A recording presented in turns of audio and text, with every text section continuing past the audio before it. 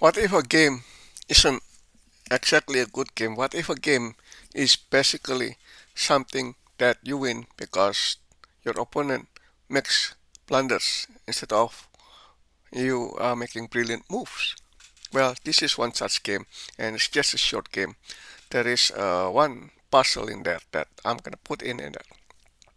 But basically, my opponent here, white, makes three blunders, and I will point them out to you over there. The first one gives away strong advantage. The second one basically lets me have advantage, and the third one is mate. So with that in mind, let's start. The opening is basically rather slow opening with white taking control of the center over here with the double pawn over here, and black is putting it stress on the diagonal. So that's a kind of like philosophical battle over there. Say, which one is better? Controlling the center by putting pawns in there, or controlling the center by sending the bishops out, taking sending the long range bishop out. I believe the long range bishop because every time I try to hold the center with the pawns, my opponent usually beat me. So yeah, not too good of a thing, but a long slow opening, I have good result with that. So, so anyway, so far the computer says white has advantage over here, just a slight advantage, mostly because the pawn in the center there is taking control over there. So white is definitely an attacker, and I'm the defender. So this is basically Owen defense, other variation. I usually get hit a lot over there, and it's not a quick move, like opening trap. It's not like that at all. So anyway, the queen move to g5, and that's basically the middle game. This is the start of the middle game, and white is attacking very, very strongly. Next move.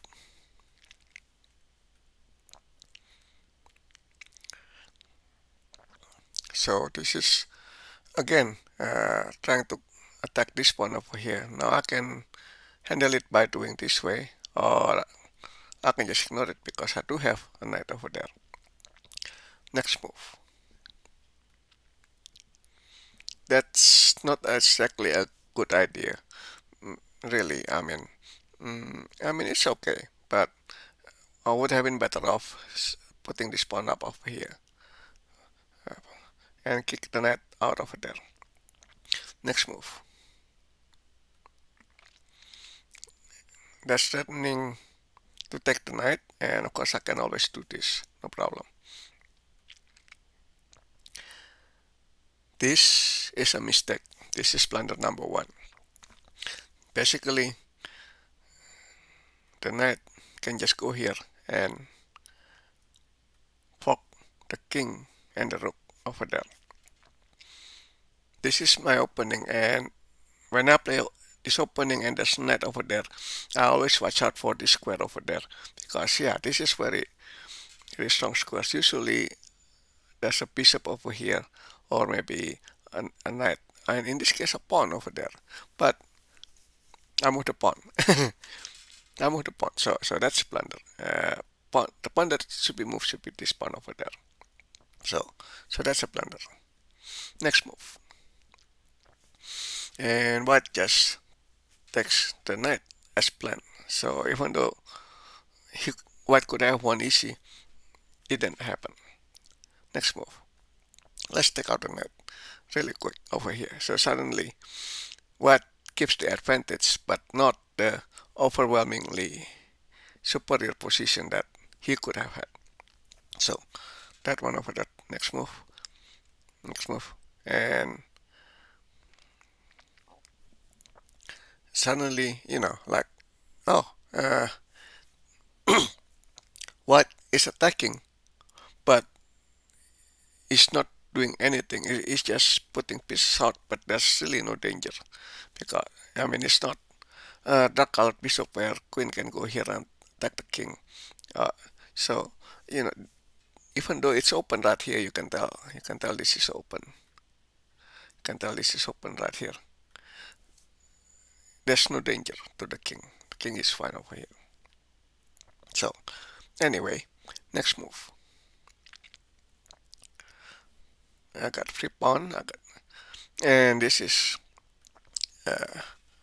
basically trying to attack me again. Like should have done this one move earlier over here.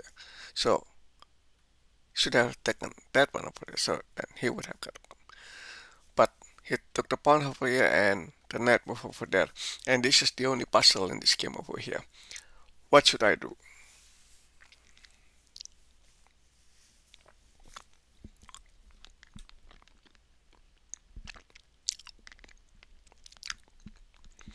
Alright, so that now is bishop take the knight. The knight is guarded by the queen, so I did that. Boom, take, take, 4. So that's what happened. So that's the mistake. It goes from basically 1.9 to 7.8. So yep.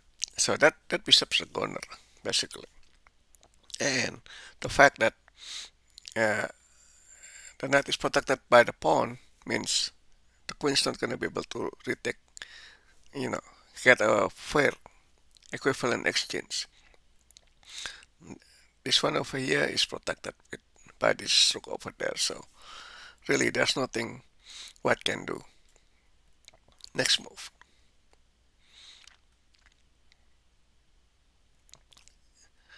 And the queen takes the pawn over there, but that's not a good thing because what happened is it just opened up the file for my use like that. So the queen has to go away basically, and this is basically kind of like a waiting move. The knight can go here if somehow the pawn attacks here. The knight can go here, and this will be a very strong position to hold. So just waiting move, just waiting. How will white attack me? How will the pawn attack move basically? So next move. So obviously that's target. Protect that. Challenge the file over here. Move that. So suddenly it's staring at empty file. Nothing to it. Meanwhile, I'm doubling up on that pawn over there. So so again, I have advantage. Very strong advantage.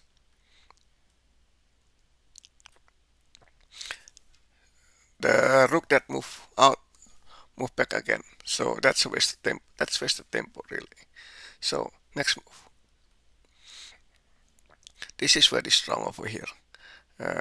Basically, put all this stuff over here. Structurally, it's very strong over here. Of course, this is a concern, a base over there. And as long as these two are basically attacking this pawn, the guardians gonna have to stay there pretty much forever until this structure move. So